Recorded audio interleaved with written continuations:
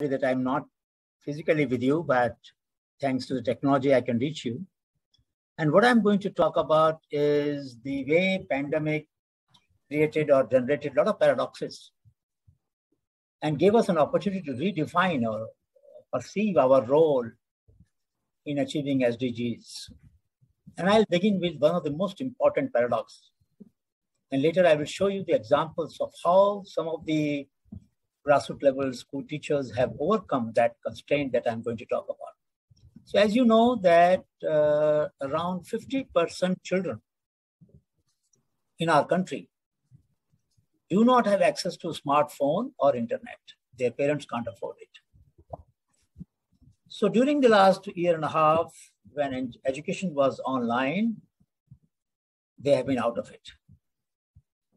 Now a question arises, and I would ask this question to everybody, as policymakers, ourselves, educationists, everyone. How difficult it was to imagine this problem.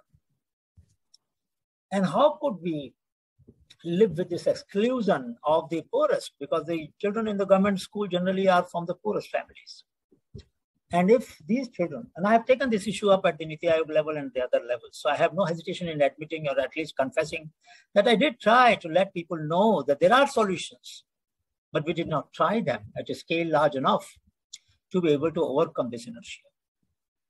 So if we want poverty alleviation, then we have to educate our children and help them to grow themselves and help their communities to grow in generating more opportunities for themselves and for others. Education is a very important part. And I know Vrindavan has devoted all her life, and her father Ramlal Parikji devoted all his life to Gandhian values in education, which is very inclusive education. Now, I will begin with that and try to bring you some lessons of frugal innovation for sustainable future through inclusive innovation. And I would argue that we need to mobilize both social and ethical capital. Of course, intellectual capital, natural capital are important, but social and ethical capital are very important. Social capital refers to the trust, reciprocity, and third-party sanction. That is, when behavior of a person who's not following the desirable social norms can be sanctioned by some third party on the street in the system, then that is called social capital. So when migrants were coming back and facing difficulties, people who empathize with that and contributed to elevation of the suffering obviously use their social capital to help people who are in distress. Ethical capital is when you don't get sanctioned by external actors, but your sanction is from within. You punish yourself. The Gandhiji gave a very strong importance to voluntary suffering. Whenever there was something wrong that would happen in the country, he would punish himself. He will go on fast. And that is ethical capital. He was not mobilizing only social capital. He was saying there is something lacking in my character which has led to such a problem, whether it was Chori Chora or whatever other incident that happened during freedom struggle. He would punish himself, not others. So we need both kinds of capital. Capital which requires external sanctions against a behavior which is not responsible, which is not acceptable. But more importantly, ethical capital, where we regulate our behavior ourselves. And if there is injustice, if there is inequity, if there is something indifference, then we intervene there. And that is what the Honeybee Network has tried to do. So a nameless, faceless person comes in contact with the network, gets an identity. So when we started this journey way back 35 years ago, it occurred to us that intellectuals are no different in terms of exploitation of people than other actors in society. We collect information from the people, we write, we publish, we become famous, we get consultancies, we get money, and nothing of it often goes back to the people whose knowledge made us popular, made us famous, made us achieve all the distinctions in our life. So surely, we are no less an exploiter than other actors, maybe moneylender, maybe trader, maybe landlord or whosoever. So what are we trying to do? We are trying to give voice visibility and velocity to the creative and innovative people in formal and informal sector. And I invite you all to be a bee. What does bee do? Honeybee does cross-pollination. Can we connect community to community? If there is something useful from our database, all databases are open. I'll tell you about them. Honeybee.org, you will find several databases. All of them are open access. No password required, no user ID required, no permission required from anybody. They're open access. And some of them are in 4 languages: Hindi, Gujarati, Tamil, and English. So you can see them, read them, use them wherever you wish, whosoever you want to share. So that is first condition, that are we creating knowledge public goods? How much are we downloading and how much are we uploading? How much of knowledge are we sharing with the society? And I would ask all of us to reflect on our conduct. Let's say in last 1 month, how much did I share with others? My mistakes, my learning, my insights from the people or from whosoever, and how much did I download? You will agree with me, most of you will agree with me, that we download a lot, we upload less. And that is not a sustainable future. Unless and until we share more than we seek, society cannot be fair and cannot be just. So I would suggest that we do cross-pollination of ideas, we share more than we seek. And if we learn something from people, we don't make them anonymous, we give them due credit. And if any value is generated and any returns, commercial returns accrue to us, we should share a reasonable share of that with the people. So I'm going to try to change the context of our dialogue today. And I'm arguing that when we use language, please try to remember that language shapes the habit of thought. Many of us, rather carelessly, I would say, have been using the term bottom of the pyramid. What does it mean? Does it mean that poor people are at the bottom of all pyramids? No, they are at the bottom of economic pyramid. But when it comes to knowledge pyramid, creativity pyramid, ethical pyramid, institutional pyramid, they may be at the top. So how do we try to use language which does not disempower people, which does not distract our attention from the resources in which poor people are rich? Very important. Because then we will disown our responsibility.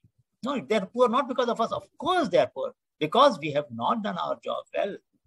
We have not contributed enough to overcome the poverty. We have not suffered enough voluntarily, as Gandhiji advised us.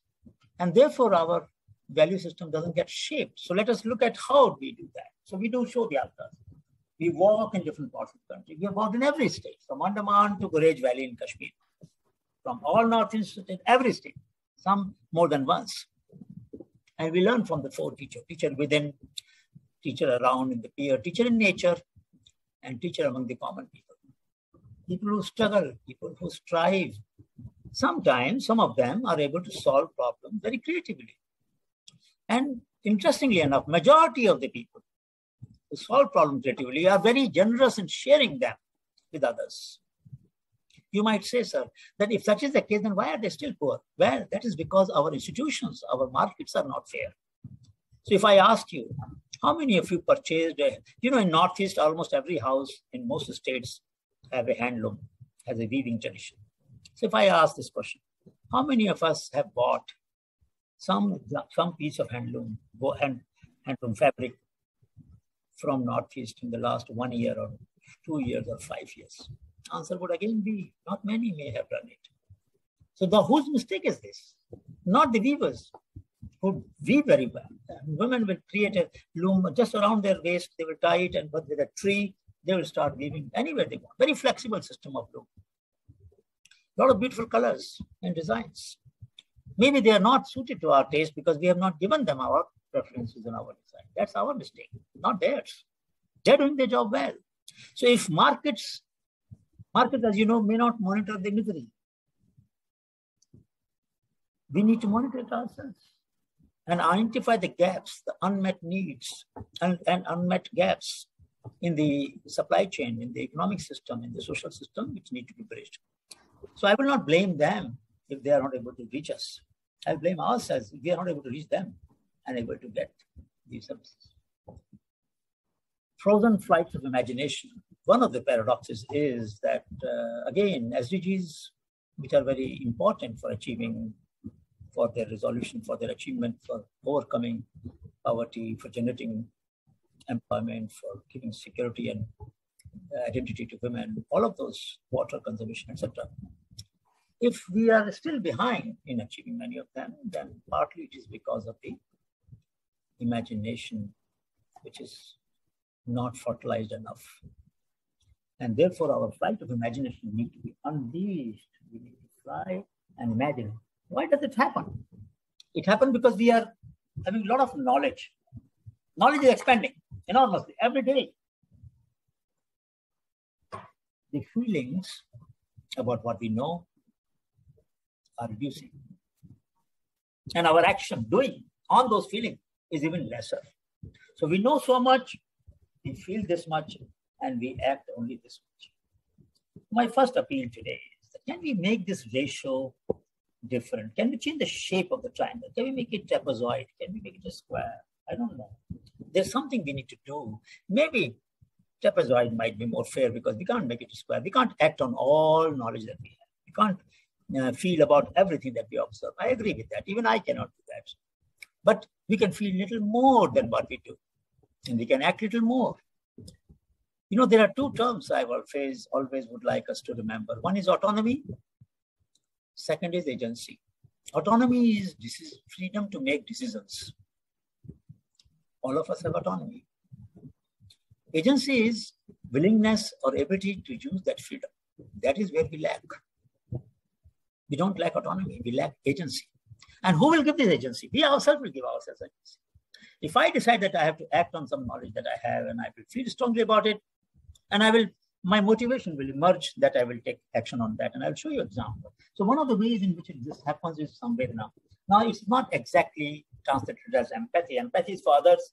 Samvedana is within. Sam means equal. Vedana means pain. When I experience the pain of others as intensely as they experience it, it doesn't remain their pain, it becomes my pain. So in Sanskrit or Hindi, we call it Swantah Sukhay. For my own happiness, I'm trying to convert Samvedana into Sajanshilta, empathy into innovation. I'm not doing a favor to anybody. I'm overcoming my own pain inside me, which is caused because I'm experiencing it, what other people face it. So that is, let me take an example. Some of you might be working in forest communities, the tribal people. And mahua is one of the very important food that they process. They are using this stone to crack it, to take the kernel out from which they extract oil, which they use in their home. Now, this is about 10,000-year-old technology that they're using, maybe more. We couldn't develop a good mahua nutcracker. We can send 104 satellites in a single launch in different orbits. That is the capability we have. We can send a mission to Moon and Mars. So there's no doubt that our society has enormous technological capability. How come then these problems don't appear to us? As we say in Hindi, dikhta hai, dukhta nahi hai. We see these problems, but they don't cause us pain. And there are a large number of such examples. So we have to mobilize this. And I will just giving a small example of how do we analyze developmental vulnerability. So if you look at this, and ask this question, who is more vulnerable? The one who has narrow choices. So there is one dimension, decision-making time frame, narrow or wide. On the other side, we have time frame, short or long. If in short term, we have very narrow choice, I have only goat, or I have only poultry, or I have only weaving. They have only one enterprise on which I'm depending. Then I'm very vulnerable. But if I have a lot of opportunity, I'm being very opportunistic, trying many things, exploiting a lot of resources. It's not sustainable, but I might make some money in the short term. I may cut the trees, I may sell them off, but it will impair long-term sustainability. If I have only one choice and long-term, then I'm most vulnerable. But if I have long time frame and lot of choices, sustainability can be achieved. That's our job. How to widen the choices, how to expand the portfolio of choices for economically poor people, and how to extend their time frame. You see, if you grow fast-growing species, they may mature in 5 years. But I have to get my daughter married after 18 years. And I need to plant slow-growing species, maybe tamarind, maybe some other species like that, which will grow slowly. And maybe it will mature at around 18, after 18 years, 20 years for harvest. And at that time, I would need money to get my daughter married off, and I will get a lump sum. If I were to save, I can't save it.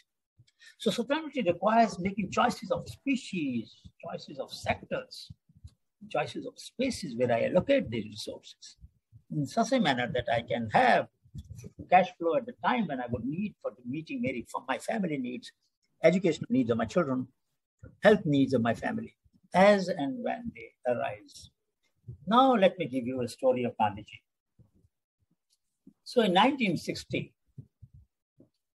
Gandhiji asked Vinoba Bhave, hey, how much earning will a person make if he uses the charkha that he was very fond of promoting?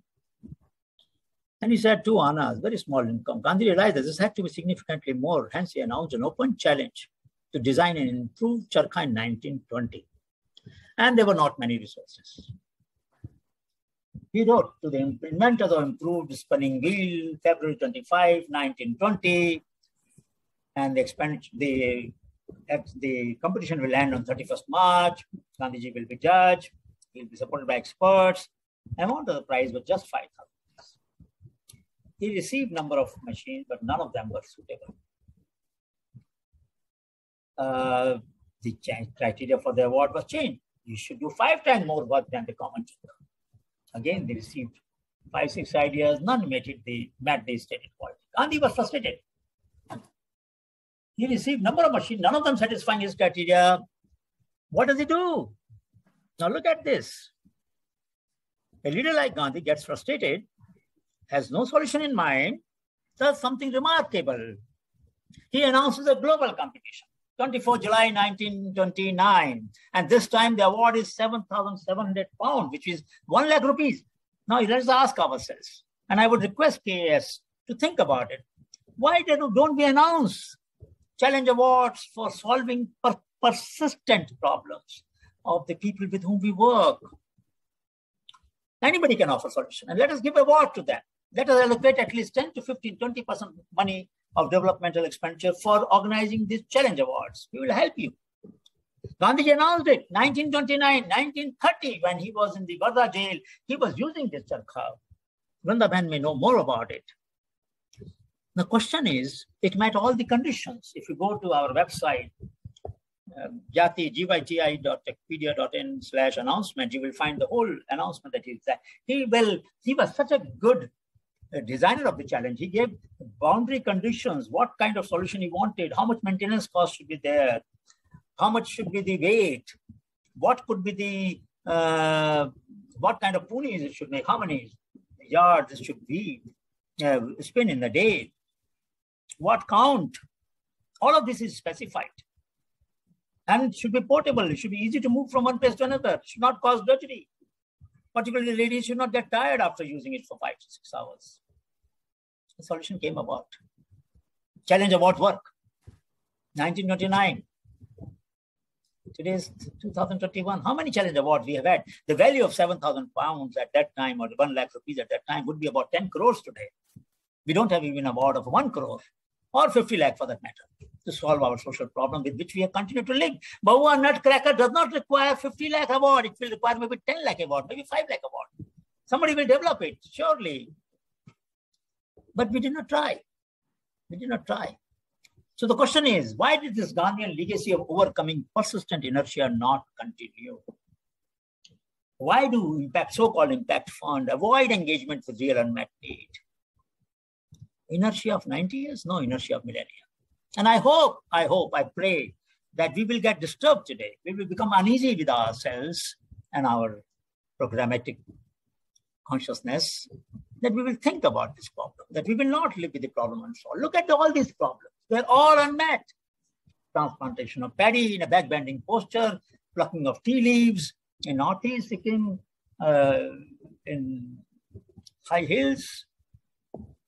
She plucked the leaf, put it behind the basket, and hand moves against the gravity. If you do that 10 times with me, you will find pain here and here. She does it 2,000 times, 3,000. When we take a cup of tea, do we experience that pain? We don't. We don't. This chula, this stove has hardly 14% or 15% combustion efficiency. You double it, the woman will have to walk half the distance to collect firewood. You treble it, much less distance, much less firewood, less carbon footprint, better for the environment, better for the global warming also. Doesn't happen that way. These are the looms I was telling about in handloom. In almost every house of the Northeast. No value addition, no design improvement. So we need to ask, let me give you an example where sometime, though good intentions are not enough, they can work wonders if we convert intentions into actions. So this is a hand pump. Most of you have seen hand pump. When you drink water, a lot of water spills over because the output of 1 inch diameter, 1.5 inch diameter cannot be held in our hands when we drink water. So what did two innovators do? One of my students, Chandar, another innovator, Swayambhu Sharma from Rajasthan, gave 2 ideas. Another 2 innovators, Vishwakarma and Yusuf, made this 100 rupees retrofitting solution where you have smaller tap for drinking, bigger for filling bucket, and if water is still spilled over, it will go into this trough for animal to drink. So what are we saying? Inclusive innovation, not just inclusivity of human beings, inclusivity of non-human sentient beings, the bird, the squirrel, the cattle.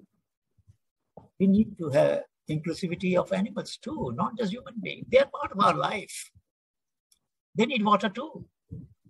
So the question is, if we define inclusivity broadly, then we will start seeing a share of them in our lives. Some of you may know that in our country, we have a tradition. It is a slowly dying tradition, but still it is there. At least in my family and many of your families may be there. The first bread that you cook, you don't eat it yourself. You feed it to the bird, dogs, cattle, whosoever. So when I get up in the morning, I have to feed the birds and squirrels in my home. There's a daily routine. It gives me joy. I see them enjoying their breakfast. Brings me happiness. They are happy. Nothing is lost. 1 piece of bread we can easily afford. So question is, how do we create new rituals or revive old rituals which make us remember every day? Every day. I have to practice it every day because we tend to forget things. Now, there's a great, Gandhiji emphasized the practice more than the preaching. Because he realized that no matter how strong the value system is, if you don't practice it every day, you might forget. He was aware of that. That inertia seeps in so quickly, we don't even realize that we have forgotten. So we have to practice some of the values every day. These are different kind of drills we found in Assam, Dhimaji, and we had gone to show that. Different kind. Within one village, we found all of that for carving wood. Now, surely they can be improved, but the paradox is that when we do it manually, we transfer energy from big wheel to small wheel. When we do it mechanized way, motorized, we do small wheel to large wheel. If there is no electricity or regular electricity, obviously we'll have to rely on mechanical solutions. Not everybody can afford a diesel motor. So please appreciate that we can't abandon all manual solutions completely just because they seem to be archaic. If in some places we cannot bring energy, other sources of energy, we'll have to possibly improve them. Maybe put a ball bearing in that. Maybe reduce the drudgery. Maybe improve the design better. Make a gearbox maybe. So what are we saying? I saw this tree in Kangra, Himachal, during our Shodhyatra. I used to take my students also in Himalaya. And I asked this tree, what happened? Why did you do? Sir, I was not supposed. He said, dear friend, I was not supposed to branch. I did branch. I made it into a parallel stem. That's very interesting, very clever of you. I asked myself, I'm speaking to you. Some cells in my body are going through mutation. Thank God they are not cancerous. So I can continue to talk to you. What is this property of nature? Self-correcting, self-design. Those cells which are defective are being bypassed, are being repaired, are being rejected, are being rejuvenated. Now, if we can develop solutions where learning is involved so that they continue to become better and better. A knife which becomes sharper with cutting. Can you imagine that kind of a knife? One which becomes sharper, doesn't become blunt. That is the kind of institution we need to create for development, where they will learn, and every year our unit cost may go down slightly because of innovation. We become more efficient. We learn and we share. And one person's mistake makes everybody else learn. We share our mistakes. We share our blunders, for that matter. Why not? Why shouldn't we do that? So the question is, we don't only share our achievements, we also share our mistakes. And that creates an environment where learning becomes faster. When learning becomes faster, progress becomes faster. That's the principle of society, of a sustainable society. This is of Arunachal Pradesh, Zero District. And this is a machine that he designed, Laigibat. How many machines did he make? Very few, hardly any, just one. Why can't we support such innovators to make more so that drudgery can be reduced? This is the traditional way of flattening the bamboo for making mats and roof and all of that. Another example of empathetic innovation or a Samvedanshilta. This girl saw that walker her grandfather couldn't use walker on a step. She gave an idea. Our team developed it. When you go down, our team and I have developed it, National Innovation Foundation. When you go down, the legs become taller. When you go up, legs become shorter. This was licensed to a company. She was one of the youngest person who got royalty and entrepreneurship. Children can be problem solvers. Children can solve problems. And the kid said, several kids from different parts of the country saw that when we sit before the computer, our posture is not right. Sometimes I'm leaning back, sometimes I'm leaning forward, and I'm not putting my back like this. If I'm not sitting properly, it will sense my posture, give a message. Sit properly, I will not let you do work. Who are talking about these problems? Children are talking about. Can we work with these children? Can we work with these communities? Look at this. How many different ways they're using energy? 4 layers, 1, 2, 3, and on the top there's a seed bed. This is the wood which they, in Meghalaya, they treat it. And they cure the wood, it becomes stronger for trolleys that they use for transportation. Here is a firewood. In Cherrapunji, which has the highest rainfall in the world, you need to dry the food. Here you have meat and cheese on the top here. What a powerful way of conserving energy. In our kitchens, all the heat above the gas goes waste. And we redesign our kitchen. Learning from these people. We need to save energy. They know how to save energy. They have not learned anything from them.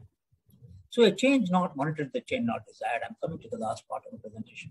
How do we ask those questions which have not been asked? And therefore, we are not bringing about the change that we need to bring about.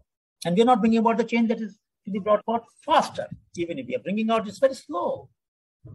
How do we increase the speed of the change? Maybe by asking ourselves, having a stronger indicators, monitoring ourselves more rigorously. We need to be accountable ourselves, isn't it? We want every institution in society to be accountable. We want government to be accountable. We want donors to be accountable. We want everybody to be accountable. But we don't want to be accountable ourselves. Not enough, I would say. So how do we improve? So for example, one of the indicators I think we should all incorporate is download to upload ratio. Every institution, how much content, how much knowledge, experiential knowledge, not just theoretical knowledge, not just verbosity, not just rhetoric, experiential knowledge, knowledge which has an ability to improve the practice of some work that I'm doing in my community. How much did we share? How many words, how many blogs? And did it get read? Did we share in local language so that people can change? So how do we create that? I will not go into detail, but just saying to say that when we look at innovation, sensing unmet need, we have inertia on one side, initiative on the other side. It doesn't require too much effort to convert inertia into initiative. That's how we could mobilize hundreds of thousands of innovations in our country. Having walked 6,000 kilometers in the country, there's never a chance that we did not discover creative solutions. Recently, we went from 4th August to 11th August. I was in Amreli, one part of Gujarat.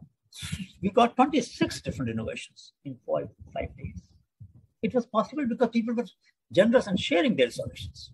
So it is important that we try to share what we know and bring those solutions around. And continuous improvement. How will continuous improvement take place unless I share? I cannot learn only from my own mistakes. I should learn from others' mistakes. And therefore, we redefine our goals, repurpose our tools, redesign our solutions, recalibrate our indicators and values, rejuvenate our instruments, and recontextualize ourselves, then there will be transformation and social innovations will take place. So I would say that we should also be inclusive over space, sector, season, social segments, skills and structural governance, accessible solutions, affordable solutions, and available solutions. Supply chains are very important. We don't deliver solutions in time and at cost that people can afford, then they're no good. They may lie on our shelves. So we did an experiment in Gyan recently. Last year, there were 200 schools. During the lockdown, we sent seeds to these schools to grow nutrition gardens. And the question was, children are not in schools. Who did you give the vegetables? So they shared. Somebody gave it to pregnant women. Somebody gave it to sick people. Somebody gave it to children. And this year, when we shared this experience, people started asking for seed. Around 800 schools from Northeast to Kerala to Kashmir have asked seeds from Gyan, and we have sent free a packet of 13 seeds. Grow them. And when children come to school, show them. And if you don't have ground, grow it on the roof. Teacher did that without our telling them. So this became an accessible solution. We democratized. Many of them made their own seed. Now nutrition gardens are growing like anything, without much support from outside. Just seeds are being shared. So there can be sometimes very low cost solutions to the problem and can be democratized. Their learning can be democratized, and let there be demand-driven process of diffusion. We're not asking you to do it. They're asking us to send us seeds. And they share the photograph. Today we got the seed, they send a photograph. Now we have planted, they send the photograph of the sprouted seedling. And then they send us, of course, the photographs of the growth of them. So this is the triangle that in 97, when we set up Gyan, we realized that there's a need for making this triangle happen: innovation, investment, enterprise. I may have innovation, you have investment, somebody else will set up an enterprise. Not necessarily the same person should do all the three things. Innovations could be technological, institutional, educational. Investment can be intellectual, material, financial. Enterprise can be economic, social, cultural, ecological. And we create this golden triangle of Gyan that I'm talking about, where I'm sitting at the moment just now. So it will be very important. I mean, and we invite you all. We had a micro venture innovation fund. You have heard about microfinance. Microfinance is for goods and services for which market exists. Micro venture innovation fund is for goods and services for which market does not yet exist. There was no concept of micro venture finance when we set up this first time in 2003 at NIF. Now, last year we worked with the small scale industries development bank of India. For 1 year they gave us grant. Doesn't matter. We funded people from Manipur making a lady Vijay Shanti making fabric out of lotus stem fiber, or Varghese in Karnataka making straw pipes for drinking from the fallen leaves of coconut. And women are being trained and given machines to do that. So all over the country, we finance those innovations which generated jobs.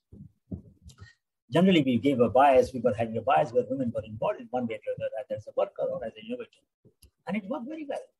It worked very well. So distributed creativity is a network leadership. I will just give an example of how people have to overcome the lack of smartphones. So Ashok Bhai and his team in North Gujarat used cable TV network and reached more than 20,000 children. Balaji Jadhav did something interesting. He discovered that their parents have ordinary phone, feature phone, not a smartphone. And there's a system of conference call. 10 students can be taken in one conference call. There were 40 students to be taught. 4 calls and the whole class is included. 4 calls. And the children were included. What is the cost of this innovation? Very little. Then he collected the students' stories and shared them. We gave him her HBN Kriya Award, HBN CRIAA Award, Creativity and Inclusive Innovation Award. We started it last year. We got 2,500 entries from 87 countries that we reviewed and gave 14 awards, one of which was to Balaji Jadhav for this such an inclusive, low-cost, affordable solution, overcoming the injustice and inequity of educational system of online education, which only reached the people who had smartphone or internet. 50% children were out of the educational system. This fellow, an assistant teacher from Maharashtra, overcome that problem. And they reached. So there are different kinds of solutions that have been found. So we have innovation competition for Ignited Mind for children, and we have HB and Kriya. Now the date has been extended to November end. For any adult can send innovation for HB and Kriya at yarn.org, HB and Kriya at yarn.org. And for children, Ignited Mind at honeybee.org. And these competitions are open to anybody. Anybody can send their ideas. We invite all of you to help us reach those creative people in our society who have solved problems. All the databases are open. I will not go much into that. But please do look up these databases and see if you can help us reach. We have built a database with UNDP, grid.undp.org.in. German collaboration with UNDP Innovation Acceleration Lab Network has created Innovation Acceleration Lab in 113 countries, 91 labs. And I and Anamika, CEO of Yarn, taught a course to these students, these professionals of these labs, management of inclusive innovation for social transformation. And this database was made with UNDP Delhi. So what are we saying? Please create clubs of innovation. Search, spread, celebrate. Invite innovators to your meetings. Let them share their stories with you and sense the unmet need. These are the 4 steps. Very simple to remember. Search, spread, celebrate, and sense the unmet need. There are different kinds of solutions. I will not go more. I'll close here by saying learning, leveraging, linking, and legitimization. All the 4 steps are important. If you miss any one, then learning will not be complete or will not help the organization. The network that you are creating, all of you are meeting as a part of network. The power of your network lies in learning from each other, in leveraging these innovations, creating actionable plan as to, okay, this idea I like, I'm going to implement it. And then make a commitment to yourself and share with everybody else. I will report to you what I did with the innovation. And you might even improve that idea. Derivative innovation, as we call it. Then you link it. Link the people with whom you're working with other stakeholders, investors, and techniques, and legitimize it. Influence the policy even when need arises. And that's how we will realize that small is scattered is diverse. Diversity breeds creativity. Compassion triggers innovation. Thank you so much.